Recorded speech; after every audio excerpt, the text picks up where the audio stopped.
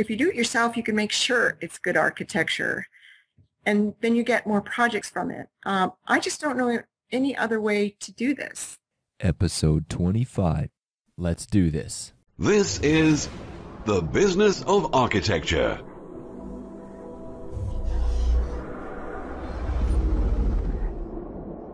Helping architects conquer the world.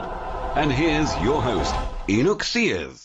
Welcome back, Architectos. This is Enoch, and Business of Architecture is the show where we talk about making more money as an architect so you can forget about paying the bills and focus on doing what you love. Today is part 2 of our interview with Heather Johnston, architect, located in sunny La Jolla, California. Heather just finished what many architects dream of doing, myself included, building their own home. In this episode, we talk about how she got the funds to build her home, the challenges she had designing and getting it built, and why she chose modular construction. So without further ado, here's today's show. So you've positioned yourself as someone who does modern design, and you've been able to get some of those projects. And how long have you been doing this in La Jolla? Let's see, we moved to La Jolla in 1998, so what's that, 15 years? Yeah. Well, let's switch over now and let's talk about the home that you are now living in. That was something that caught my eye when you emailed me, because it's a gorgeous home, and we're going to go ahead and slice in some video into this video and show some pictures of what you've done. But in a nutshell, for our listeners, you've built your own home with your husband, which you are now in this video, right? Is that your home in the background? That's right, yeah. Okay. Tell me about the process. First of all, what made you decide to build your own home? We built our home before. We built when we were living on Salt Spring Island in the west coast of Canada. We built our own place there also, and for every reason imaginable, just to once again get my chops and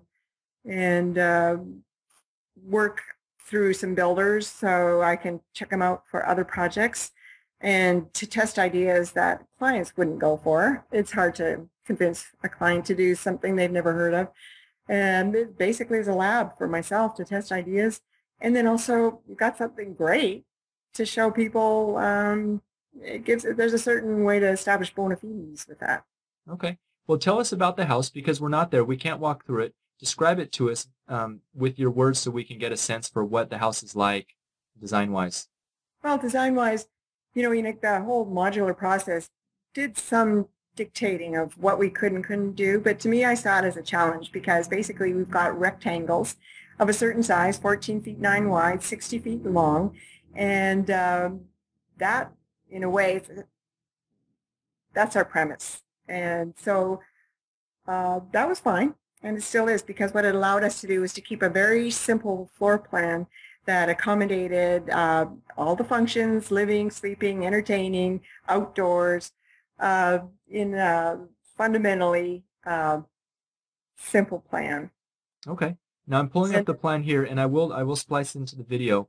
But walk me through the plan a little bit and tell me about some of the challenges you had with that particular dimension of 9 feet wide by 60 feet long.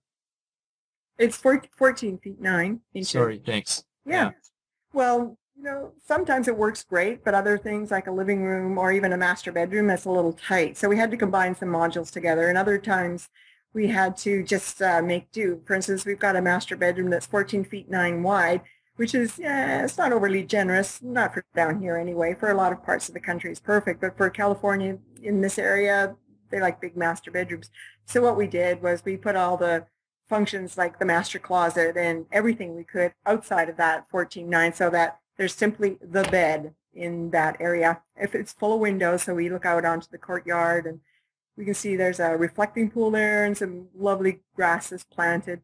So that actually was probably the only restriction, was the size in terms of accepted or expected sizes here in California of what a master bedroom size could be. We could have put 2 modules together, but No, I chose to work the other way, and that's accommodate just a bed in 14 feet 9. Gotcha. Okay. Why modular? Tell me about the process of deciding that. That's a great question because I'm curious, and modular has just gotten so much press in the last 10 years, and to me, it seemed also a great way to be able to control the process. In other words, I wouldn't have, okay, or even I'll back up even a little more. In the 25 years I've been doing this, it's these questions from every client. Why is this taking so long and costing so much? Boom, that's it. And the projects we've done for ourselves, we built the house I told you about before, and any kind of remodels, kitchen additions. I started asking, why is this taking so long and costing so much? And I really wanted to answer those questions and to see if I could do it better. And I thought modular could potentially offer me a way around those two big questions that in the end scares the daylights out of anybody wanting to build. And, there's always this, with any client, there's this process that happens. And then about 2/3 of the way through, you get this meeting where everybody sits down and you hear, why is this taking so long and costing so much? Well, Heather, and what was the answer to that? The reason it's taking so long is because I would say the architect potentially, not always, can lose control to the contractor who's doesn't have the same agenda. I was asking myself that question for my own projects, and which is crazy. I thought, I'm the architect. I'm supposed to have all these answers, and yet these clients are asking the same questions I'm asking. So I thought, well, how can I improve on at least the answers to those questions and give them a better one? And I found out the reason it costs so much is because the contractor has a different agenda, and he's not as interested as you are in delivering what the architect promised. And what the architect often promises is, oh yes, we can do this for X square foot. And then the contractor, who once again hasn't seen all the drawings as you have them, because you're still doing them quite often, and he gives the price that is one that wants to get the job, not that's necessarily a realistic one. And the architect is caught backpedaling during the process. Not always, but then secondly, the reason it's taking so long too is because clients take a long time to make decisions. How could they know right off? They're not professionals. They don't deal with this for years like we do. So in the end, I would say the reason it costs so much and takes so long is because of the contractor and the client. Classic. So you turned to modular construction, and what did you discover about that process? Is that an answer? What answers did you find going with the modular solution?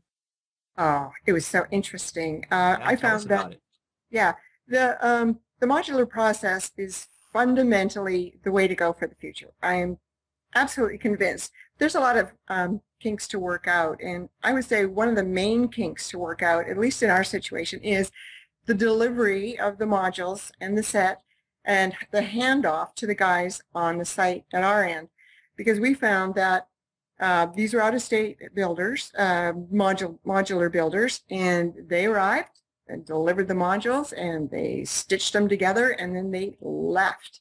And what happened was, not having any buy-in to the final project, we, by the way, accepted the modules to drywall ready. I mean, they had drywall in them, up to drywall, and then we added the finishes like the kitchen and the tile and the wood and, the railings. It came with the windows and the drywall, and that helped in the shipping, of course. It made it, structurally able to lift them. They built it entirely in the factory, and then they took it apart, put it on big rigs, shipped it across 2 states, delivered it over 2 days, which is amazing. It's so impressive. We had, television cameras were here. The neighbors were all here. It's very exciting. Day one, we had our pictures taken standing around the footings. You can see the footings being made in our little video. And then at the end of day 2, we were standing on our 2nd floor looking out at our fabulous view in 2 days. That's so amazing. Then we finished it over 4 months with the finishes I mentioned, including stucco and so on. And then we moved in December. It was delivered in August. I mean, that's amazing. Okay, but how did we get there? Oh, it was the hardest thing I've ever done. And I'll go back to what I was saying, because once the modular guys, because they live out of state, all they want to do is get done and get home. It's hugely expensive for them to be here on the job site, making things right. So, we'd had guys that would drive in on a Friday night and they'd try and get everything done, but by heck and high water, they were going to be out of here and be home by Sunday. So we had our Finnish guys come in, and they were, holy smoly, they couldn't believe there was nothing they didn't have to fix before doing their part.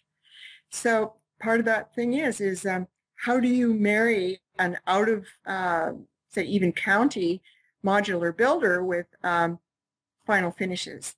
Now, one could say, well, why didn't you have the modules delivered with all the final finishes? Well, another thing we were trying to do, Enoch, was build a fairly high-end custom home and custom house.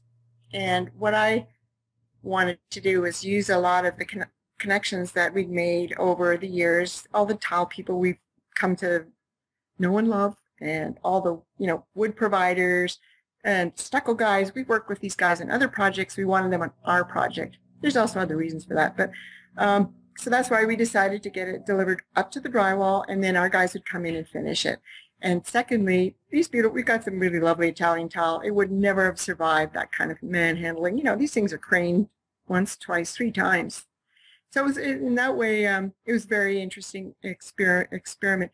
And finally, most modular home builders that we were looking at anyway, which were, the guys that have been around for 30 years and used to doing it a certain way, made huge markups on any kind of finish that wasn't, basically American standard toilets. Anything like, we have all wall hung Totos. That was like, whoa, huge markup for that. So we said, wait a sec, let's just cut out all these high-end finishes. We'll take care of them myself. I can take advantage of all the discounts, and, well, not discounts, but all the great prices my guys would give me for the finished stuff, including labor. And then that way we're not going to suffer all these huge markups, from the modular builders. So that's why we did it that way. But it was also and really interesting. And I haven't yet talked to a modular builder who's been able to answer that whole thing of, well, what's your buy-in to making sure you deliver a square and sound product? How many modular builders did you shop before deciding on the one you went with? Oh, I'd say I'd say about five different ones. And the ones we chose, we ended up going with because they've been doing this for so long. And not that there weren't other capable people, and also we were on a bit of a time squeeze by then because we'd moved out, and the economy was at such a point, it was a great time to build. So we had to make some fast decisions on who to use. Was it challenging at all to find a modular builder that did modern homes? It was simply because we've got some really long spans, for all this glass, because of where we are and what modern is all about. That there's Zeta Homes, for instance, said, I love your design, but those spans scare us. They said, why haven't you done this as a moment frame house? And I said, well, that's the next house. A steel moment frame would have been much more capable of carrying these spans that we have here in this place, rather than the wood construction. We've got steel in it, for some of them, but so some of them were actually quite honest with us and said, no, these designs really aren't up our alley, but keep in touch. Mm-hmm. Yeah. And how many did you eventually decide to choose between that said they could do it? I mean, what was the choice 2. like? Yeah, we were down to 2. Okay. And then we started to get prices in, and the second company that we were looking at and who we actually preferred personally, we just felt more in sync with, they just were running behind because this project was different than anyone they had ever done, and they were just running behind. True, it was around the holidays too, December, getting their numbers to us, and they just had reams and reams of questions. The thing is, good, that's what they're supposed to do. Then we could have gotten a realistic price. But we thought, oh, here's these other guys who are back at us. Oh, we can take care of all this. We're good. And so we ended up going with them. Okay. All right. That's Yeah. So, and we can talk a little bit more about that process. I'm looking at the floor plan here, and what we'll do, just for those who are listening, Heather, because not all people can see the video, is we'll invite them to come look at the video because we'll be splicing in the time-lapse photo. While this was being constructed, you had commissioned some time-lapse photography. Tell me how that worked out, because that's an amazing photo. What did it take to set that up? Well, actually, we've got a great friend who lives just on the street, and he works for Scripps Oceanography, and he walks past the site every day on his way to work. And we exchanged free barbecues for this time-lapse photography, which he stuck the cameras on the palm trees that you can see there every morning on his way to work at about 6. The guy showed up, and he just did this out of wonderful, generous guy, Dale Stokes, Dr. Dale Stokes, and he's got free barbecues for life. And then the actual footage of the delivery and set is taken by Aaron Feinbach Photography in Santa Barbara. He came down and he did a fantastic job. We've got also reams of we interviewed everybody who had a part in the process, and once we have the funds, we'll put together an even larger video of the whole process, because that's something also that I wanted to communicate to the community at large, is what it takes to get a building done is incredible. It's not just a bunch of guys and, you know, they look at some drawings. It's amazing. Everyone from the neighbors signing off on the project in the first place, which was very extensive, to we had to have NAMs and ARCs.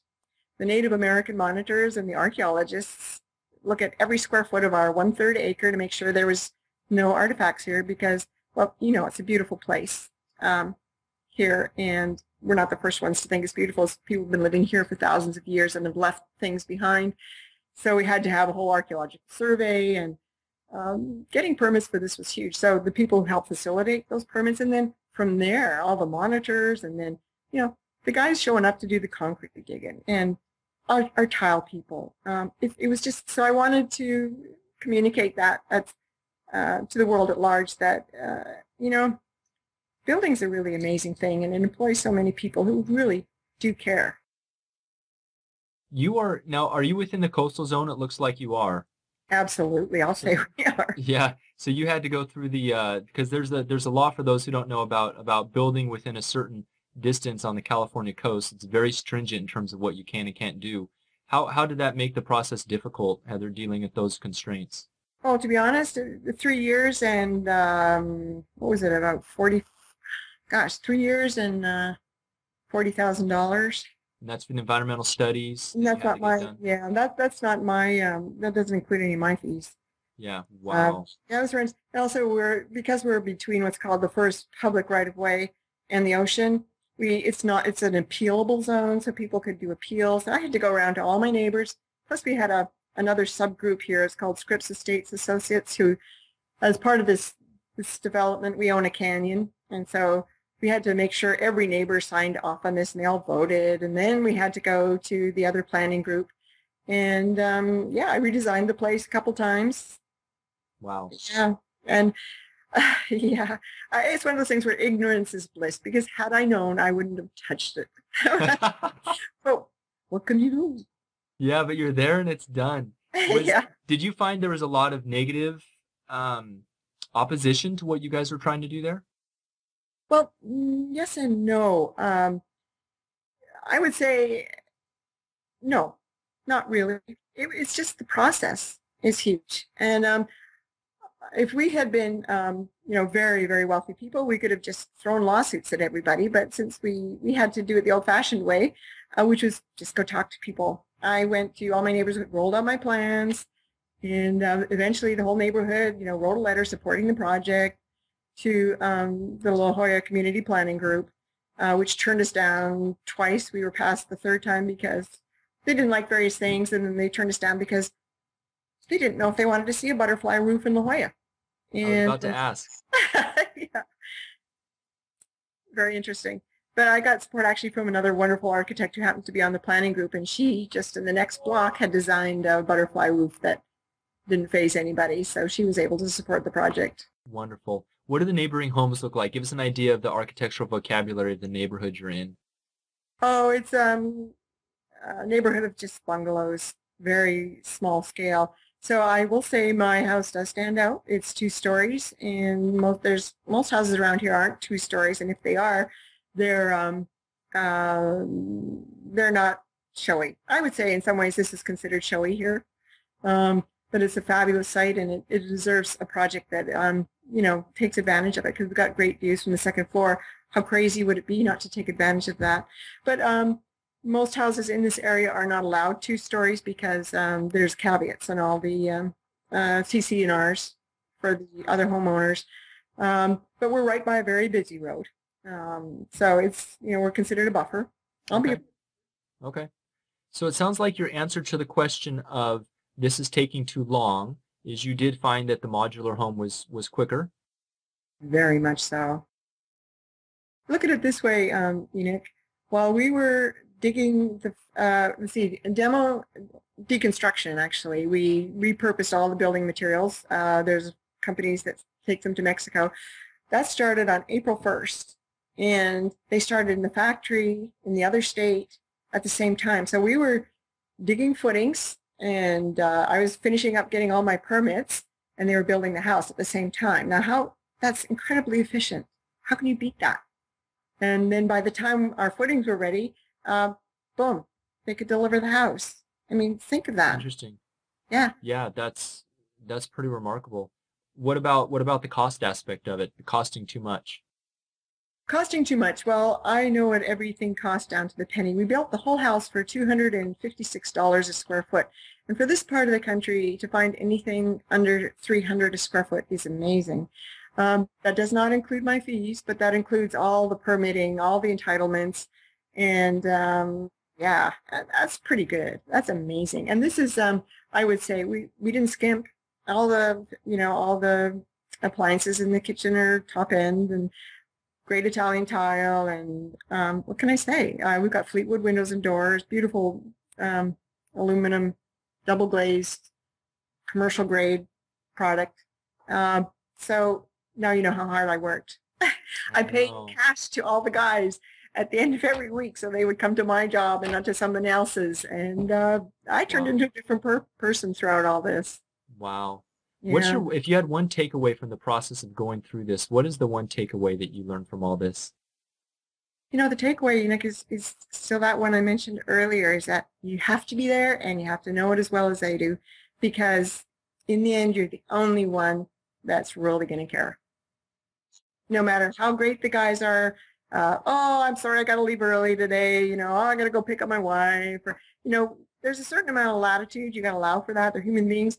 But in the end, I mean, I'd be there on the weekend getting something done if it was mine. And they're like, yeah, well, it's a long weekend. Unless it's yours, you don't bring the same kind of, passion to it. So you've got to realize that, and so just be on top of it yourself. Okay. How do you think this house will affect you as a calling card as an architect? You know what? I don't care because I'm going to be doing my own projects. And what is the credibility I now have with other investors. And as a matter of fact, I've had a couple of people through who have said point blank, I love this. If you're looking for investors, if you don't already have them, I'm on board. And then actually I had some people by yesterday who said, do you want some partners? Wow. And that's what is so good architecture sells. And if you do it yourself, you can make sure it's good architecture. And then you get more projects from it. I just don't know any other way to do this that makes sense. First of all, my last project for a client turned out beautifully, but there was a time during it that I thought, oh my gosh, am I going to get sued here? And the contractor, we were on different pages, and it was a struggle. And I realize now after doing my house, oh yeah, it was very, very difficult. But nonetheless, I was always in charge. And I never felt that, oh my gosh, they're going to make the wrong decision because, it all came back to us. Excellent. So it sounds like your house, in terms of being a calling card, it maybe was a calling card, but not so much for your services as an architect as your services of being a partner and being able to go out there? Are you planning on developing your own projects? Absolutely, Eric. No doubt about it. That's the only way to do it. And I just kind of have the bug now of being in control. I like it. I love that. I love the smile on your face, Heather, and I hope Well, everyone can see yeah, that. I know that there's a lot of people you've been talking to. I've been following your videos, and everybody's saying that. And I think that it's a new world for architects. Things have been so hard for these past few years, and architects are amazing. Well, not me particularly, but in general, architects can think in so many creative ways, and they're so smart. And to put those kind of skills at the service of a client who may or may not complain about your fees, or may not, decide that the contractor's right, or may not appreciate you, I'm thinking, why give them that opportunity to not appreciate you? Agreed. Fascinating. So do you have an idea of the timeline of your first project? Do you already have something you're looking at? Yeah, I just formed my LLC, and I'm going to be starting to look for some property. But one thing I did need to mention is that this was pretty exhausting. So I've taken part of the summer off, to get the beauty shots for the place and put together the video, and just kind of cool my heels and think, okay, this is a really great position to be in, and now how do I be smart about the next step? Okay. Well, Heather, is there any question that I maybe should have asked you about this process of building your modular home that you think I've left out that's important for other people to know about that will help them? Yeah, I think there's a few things worth mentioning, and that is about architecture in general, and residential architecture specifically. And that is, there's some principles at play here in building this house that are very appealing. And that's recognizing the times we're in. And the word green, I don't use that anymore. It's like, of course it's green. Or if you're an architect of any, conscience, you've been building green for years. So I think it's important to build houses that are able to offer more than what you see all the building plans offer. Things like, does it have cross ventilation? Of course it has cross ventilation. We don't have air conditioning installed here, and we don't need it. It's been so hot this summer, but there's been beautiful breezes blowing through. All the fundamentals of good architecture still apply, starting with the siding. Is it sided well? Is there a good light? Is there good air? How's the flow when you walk through? All these things have to be important. This house also is universally accessible. All the thresholds are rollover. All the openings are generous. And the shower, for instance, is a roll-in. There's no curbs. There's no barriers. And one of the things we wanted to do with this house is recognize that, hey, it could happen to any of us, anytime, or, suddenly grandma has to come live with us and she's not very mobile, or we've got a son that's coming back from, overseas and needs some help. And also, maybe we don't want to keep moving when our family grows. So I think it's important that when we design stuff, that we realize what the current issues are, and also what the ones coming up in the future are, expanding lifestyles. This whole space here, and some of it you can see behind me, it's an office right now, but it's the whole second floor, easily dividable up into separate areas. So, beauty shots are important, and it's really great to get the word out, because let's face it, that's how most people see architecture. It's through photographs. They're not going to be able to come here and walk through the house. So another piece of advice, I guess, if anyone's asking for advice, is get absolutely the best photographs you possibly can, because that's the only way most people are ever going to see what you're doing. So don't skimp on that. That's very important, those beauty shots. I call them that. But also, the house has to work. It has to be beautiful. It has to be glorious. And it has to, show a passion for living in a house that, residential architects need to show, because that's what they do. And it has to show a deeper knowledge and understanding of what living is all about. Every day you get up, it has to be great. You have to find new things when you look out the window. I mean, those are big goals, but that's what we're shooting for. Well, there's one other thing, Heather, I just wanted to touch on, and that's a little bit about the financial considerations of building your own home. I just want to get an idea for what it takes to go through that process of coming up with the money to do your own home, especially one like yours that obviously has a substantial timeline and cost going down with it. Can you speak a little bit about the idea of what it takes financially to do something like that? What did it take? Well, it took the sale of another house in our case. And we were incredibly lucky. In 2010, in July, the worst time of all the market, a neighbor came up to us and said, we're looking for a house around here. And someone said your house might be for sale. Can we buy it? And so we made a cash offer. I mean, he made us a cash offer via Skype. They lived in Boston. He's a professor, just got a new job at Scripps. And he'd spent a lot of time driving around all the tracks. San Diego has a lot of pretty grim tracks further east.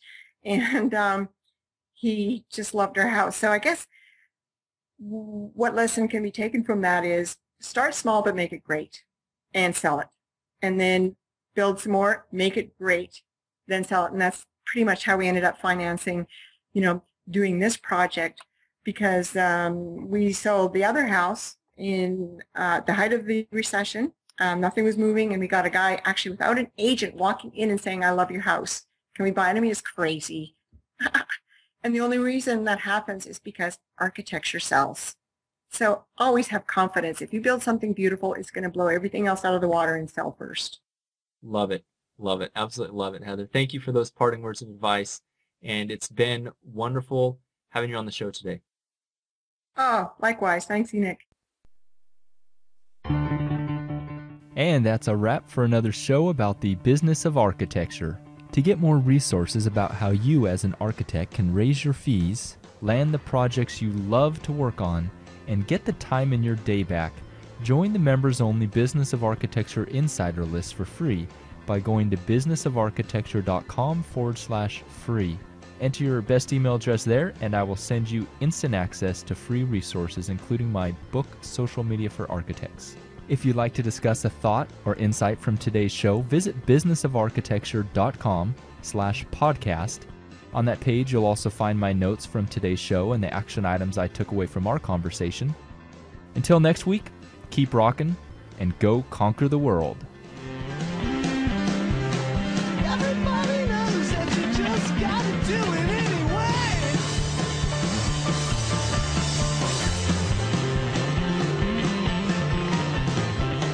The views expressed on the show by my guests do not represent those of the host, and I make no representation, promise, guarantee, pledge, warranty, contract, bond, or commitment except to help architects conquer the world. Bump music credit to Ben Folds 5. Do it anyway.